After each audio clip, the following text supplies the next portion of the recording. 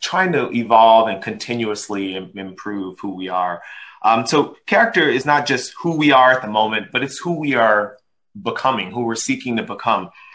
Is there a quality, a value, a virtue that you're working on to strengthen and enhance who you are or who you're ultimately trying to become?